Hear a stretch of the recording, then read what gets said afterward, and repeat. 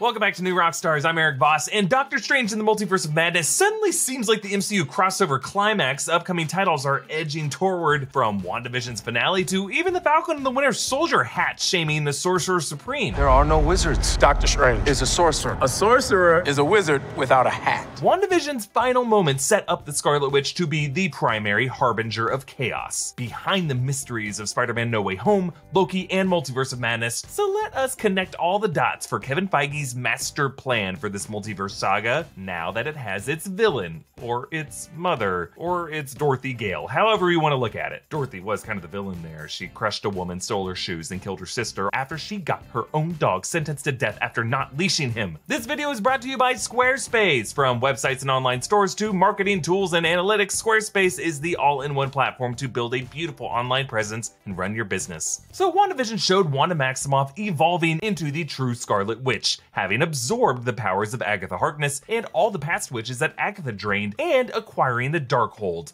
the evil Marvel spellbook. Agatha informed her that the powers of the Scarlet Witch surpass even those of the Sorcerer Supreme, a call out that Doctor Strange could have challenged if he bothered showing up to this instead of eating Ben & Jerry's with Wang. And this post-credit scene proved it. Wanda uses astral projection, a spell Doctor Strange and the other sorcerers use, but while they have to leave their physical bodies incapacitated because their souls can only be in one place at a time, Wanda's physical body continues walking around making tea, and this all happens as the Doctor Strange theme plays.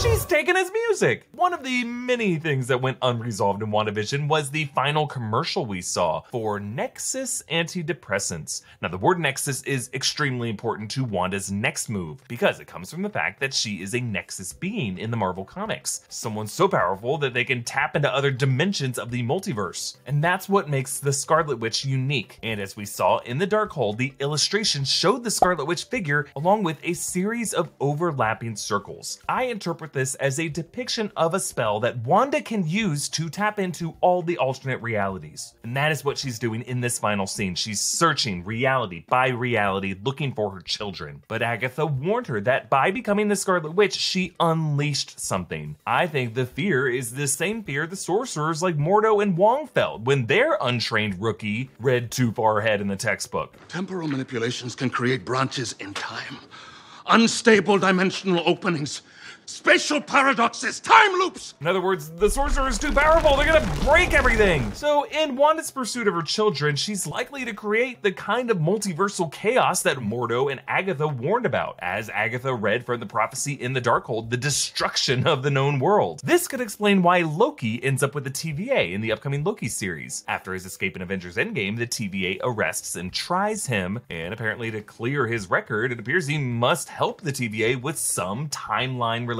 crisis. But why would they need Loki? Why can't they do it themselves? Well, it could be because Loki is a sorcerer, a practitioner of magic. He learned his sorcery from Frigga, who was another Marvel witch. That sorcery could be needed to get to the bottom of the way this chaos magic is causing the various timelines of the multiverse to knot up in quantum entanglement. Now, Spider-Man No Way Home is coming this December, but technically WandaVision takes place 7 months before Spider-Man Far From Home, the second movie of that series. And even in that movie, there is evidence that Wanda's actions have affected that world, from Peter's interest in the multiverse. I'm sorry, you're saying there's a multiverse? Because I thought that was just theoretical. I mean, that completely changes how we understand the initial singularity. To Mr. Dell's recurring obsession with witches and witchcraft. You know, being a man of science, witches.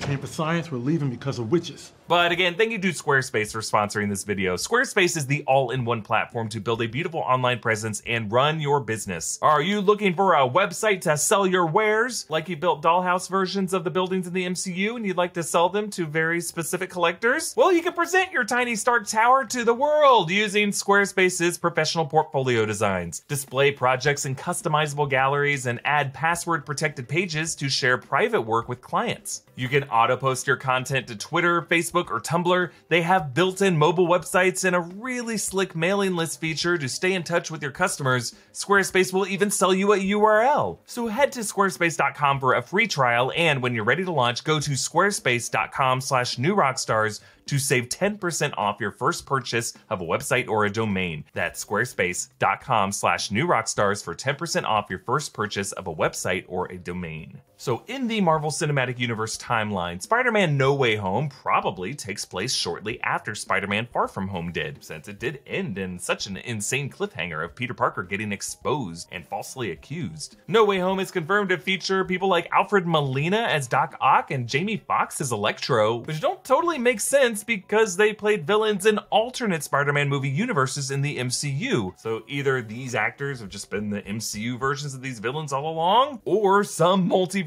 reason is behind it. Now, I know, by casting Evan Peters as simply a dude named Ralph Boner in WandaVision, that side of Marvel said that they must not think most viewers will care if they never explain this kind of stunt casting. But it also seems like the makers of WandaVision felt that since their series took place in this magical hex reality where anything conceivably was possible, they had a bit of leeway to try to pull some bold moves like that. And Jamie Foxx, Electro, and Alfred Molina, Doc Ock, these are much higher profile names, major villains, so it leads us to at least suspect that some kind of reality bending could be going on in No Way Home to justify this. Furthermore, you could already see evidence of quantum entanglement in that Far From Home post-credit scene with J.K. Simmons as J. Jonah Jameson, an actor also from the Raimiverse. What is he doing in the MCU now? And set photos on the No Way Home set show posters for missing children. So what is going on? I believe Wanda's search for her children through the multiverse might cause people and things from one universe to chaotically collide into other universes,